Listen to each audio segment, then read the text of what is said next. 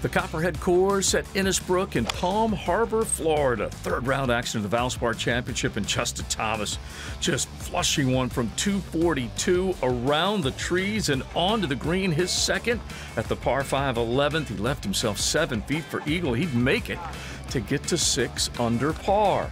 So Thomas trying to make a move on the weekend. Sam Burns starting Saturday with a share of the lead. Opening hole, the par 5 first from 233, and look at this one. Up against the flagstick, almost in for a double eagle. He would have a tap-in 2-footer to grab the solo lead at 14 under. Charlie Hoffman, 190 yards into the green at 3. His second, and Hoffman on a beautiful line, leaves it just left of the cup, and he would have an easy birdie to get to double digits. That would take him to 10 under. Sam Burns after the eagle on the opening hole, par at the second, this at the third. From 34 feet, right to left and diving into the cup, and he would get to 15 under, looking for his first win on the PGA Tour. Max Homa, a winner earlier this year at Riviera. Beautiful shot into 6 from 138. That one's in. An eagle 2 for Max Homa. And that vaults him to 11 under. Now Sam Burns looking for birdie at 5. Right along the edge of the green, and he makes that. So 3 scores in his first 5 holes. And he moves to 16 under. Keegan Bradley in the final pairing with Burns.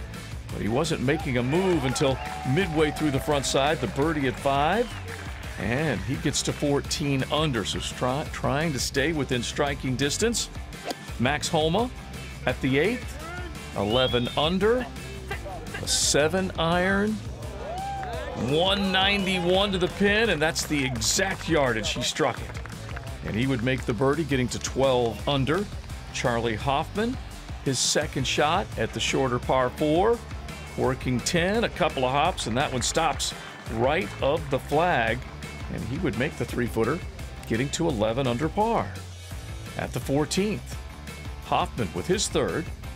This at the par 5, just about a 100-yard play. That would be to about 7 feet, and the birdie would get him back to 11 under. Keegan Bradley, this at 14. Huge momentum swing here. Trailing Sam Burns until that happened. 34 feet for eagle to get to 15 under par, and suddenly there was a tie at the top. Max Homa at 18 from 32 feet. That one's in, and he finishes strong. He'll start Sunday 1 off the lead.